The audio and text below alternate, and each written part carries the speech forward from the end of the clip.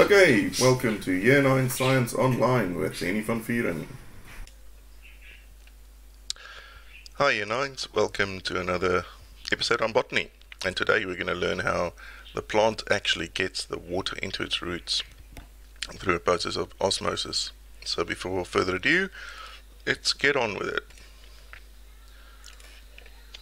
Okay, so previously we talked about photosynthesis, and that we said all plants are producers and they are photosynthetic. It means that they can produce glucose from light and carbon dioxide and water, which is just amazing.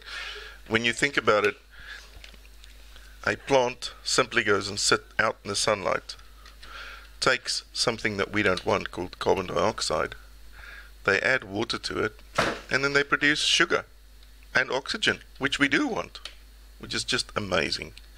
If we could have that type of solar panel, yeah, it'll be brilliant. So, you are expected to know the word equation for this, which is carbon dioxide, remember that's the stuff we breathe out, plus water in the presence of light and chlorophyll. So we need the light, we need the chlorophyll to give us glucose and oxygen. Now, if there's not enough carbon dioxide, do you think this thing can happen? No, it's called a limiting factor. Just like if you don't have flour, you cannot bake a cake.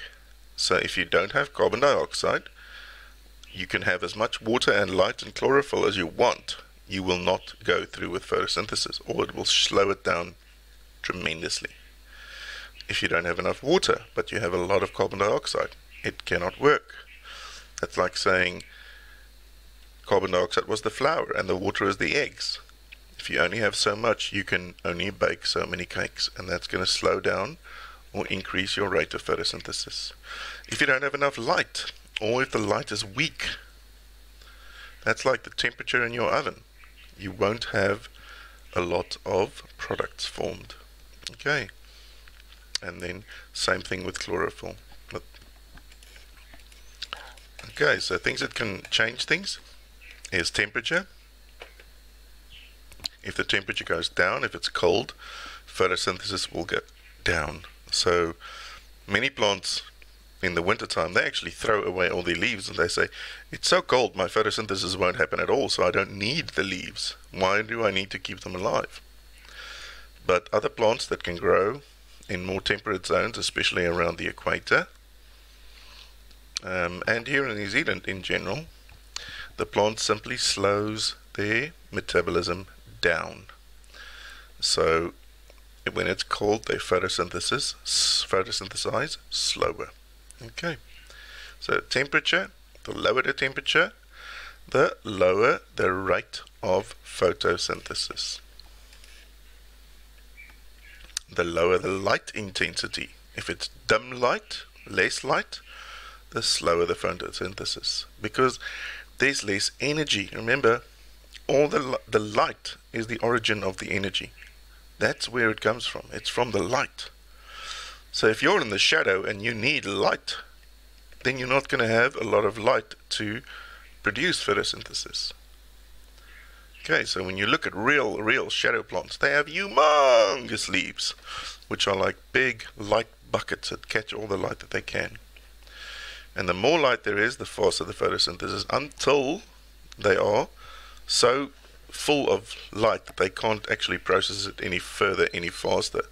So consequently, it will be they'll be, let's call it satisfied. Okay, but the more light in general, the faster photosynthesis, and the less light, the slower the photosynthesis. And we talked about carbon dioxide. If there's not enough carbon dioxide, then it will also slow it down. And if there's not enough water, it will further slow it down, or in fact the plant can die if it's too dry. So I asked you guys to watch this video from the Amoeba Sisters on plants and their adaptations. So I hope you did that. So from there we need to go to, if we said that a plant needs carbon dioxide and water. Where does the actual carbon dioxide come from? The carbon dioxide comes from the air around the plant. But how does it get into the leaf? On the bottom side of the leaf are these amazing little structures called stomata. Now, in my language, Afrikaans, the direct translation for this is a little skin mouth. I think that's really a really cool little description. A little skin mouth. And these little skin mouths, or stomata, they can open and close. Open up to let the carbon dioxide in, so that it can mix with the water and the light in photosynthesis and create the glucose and the oxygen. But it can also let the oxygen out, because remember, for plants, oxygen is a byproduct. Or if it's too dry and they don't want to lose any of their water, they can close. Now, where does the water come from?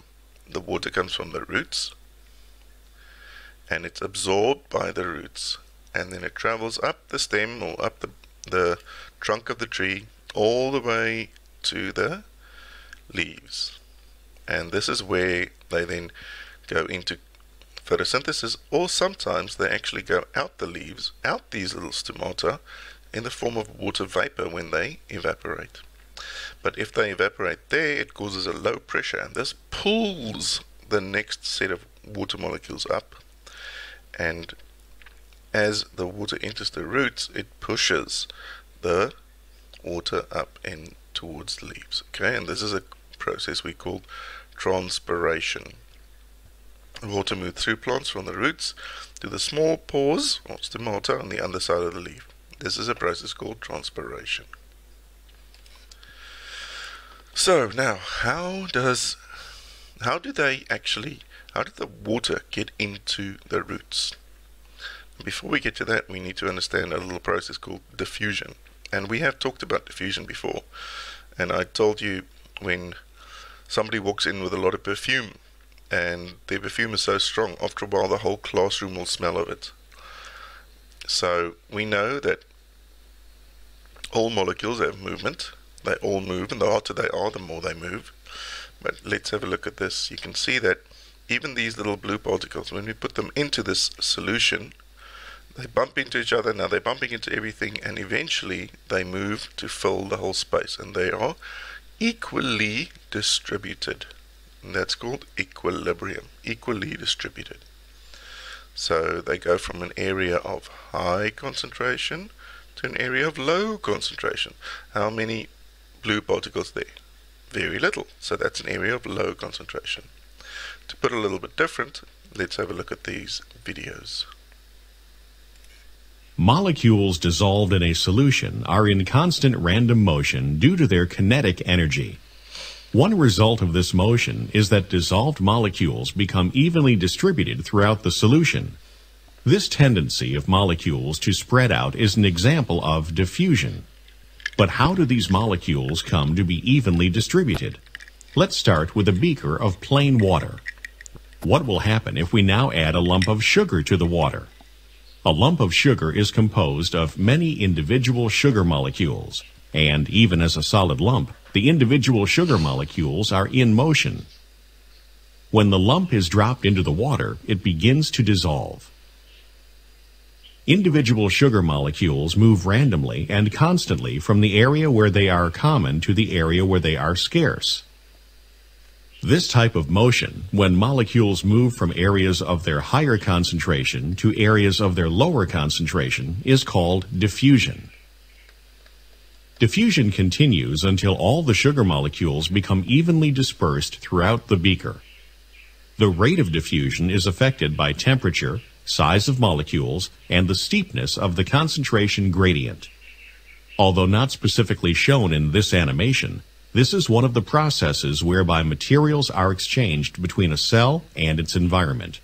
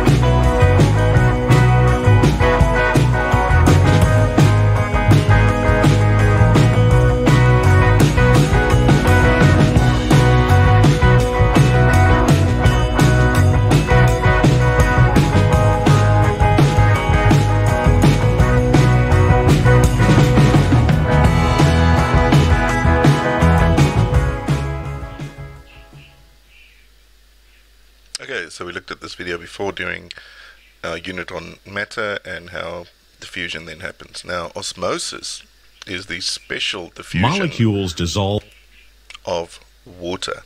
Okay, so osmosis, water moves into the plant because of a process called osmosis. Now, you guys need to remember this definition, okay? And when I ask you what is the definition of osmosis, you need to say the movement of water from an area of high water concentration to an area of low water concentration. And that happens through a selectively permeable membrane. And then in this case, it's going to be our cell membrane. Now look at these two sides of that beaker.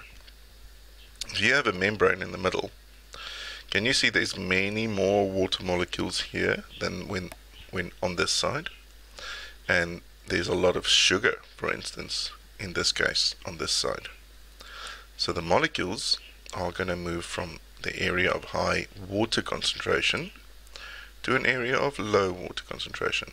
So we'll genuinely try and make the concentration of water on each side of this membrane absolutely equal. Now, some of the water will come back, but the majority of the water is going to flow in that direction. Okay, so it wants to go into the area where there's more dissolved solutes. Now remember, we talked about a solution and we talked about the solvent. Vent for water, and we said that the water is the solvent, and then all the other stuff is the solutes. So water wants to dissolve the solute until the concentration of both sides of this membrane is the same. Now, what happens in a plant? What happens in the soil? Now, inside the plant, inside the cell itself, there's a lot more dissolved sugars and salts and all different types of things inside the cell. And this is a little root hair cell. And it's inside the soil, and inside the soil there's some water. Now the water inside the soil doesn't have a lot of stuff in it. Maybe here and there a nutrient and a mineral and so forth, but not as much as inside the cells. So if there's more stuff inside here, so more solute, like the sucrose in this case, inside, where's the water going to go? It's going to go from an area of high water concentration to an area of low water concentration through a selectively permeable membrane. Okay, so that is the definition. You really need to memorize that. And again, I wrote it down here for you again. The water molecules will move through a partially or selectively permeable membrane to try and establish water equilibrium. Equilibrium means equal on both sides, or the same on both sides. Alright, so it's the movement of water from an area of high water concentration to an area of low water concentration through a selectively permeable membrane. Now I asked you to look at the naked egg experiment, and I really hope that some of you did it. I think it's an awesome experiment and it's easy to do at home. I hope you enjoyed that. So we talked about that already. So water enters a plant through the small root hairs on the plant roots. The cell membrane allows only very small particles like water to pass through. When there are more particles in the soil than in the roots, the water particles move across from the soil into the roots. The nice thing is the plant doesn't have to pump it in or anything like that. It simply has to have salts and sugars inside the cell, and then the water will automatically move in because of osmosis. It's a passive process, which means there's no energy. Okay, and once the water has entered the root, it needs to go up to the leaves, because what happens in the leaves? Photosynthesis. And photosynthesis, remember, is carbon dioxide plus water. We need both of those. Where does the carbon dioxide come in? It comes through the stomata, but the water comes from the roots. So once the water has entered the roots, it travels up the tubes. These are like arteries and veins. We call them vessels, called xylem. Okay, not phloem. Phloem are the tubes for food. Phloem for food. It's that F sound. Phloem for food. Okay, so the water goes into the root and then up the xylem to each of the cells of the plant, and specifically the leaves. And when it gets to the leaves, they can actually go into the cells but evaporate into water vapor, and then go out through remember the stomata, those little skin mouths? It can actually go out there. And what happens is, because it goes out the leaves, it causes a low pressure, and then it pulls up more water from the roots. And the roots get more water into the roots, and they push them up. So the roots are pushing, and the leaves are pulling. Okay. The push from the roots together with the pull from the leaves moves the water throughout the plants. Here you go. Here's a good example. So we have water going from the soil into the cell, root hair cells, and then into the xylem, and then let me just change this to a pointer, then right up and up and up and up in the xylem, all the way up and to the leaf. And when we get to the leaf, we can turn into vapor if we wanted to, or we can go into photosynthesis. But now we're getting here, so we're turning into water vapor, and some of us go into photosynthesis, some of us then go out the stomata.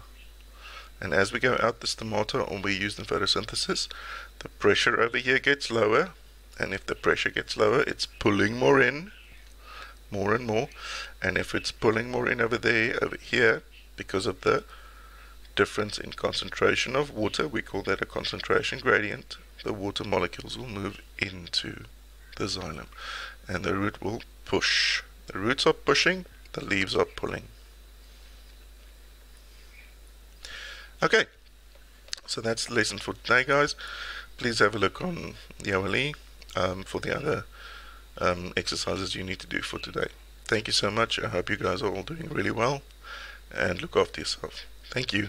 Okay, bye.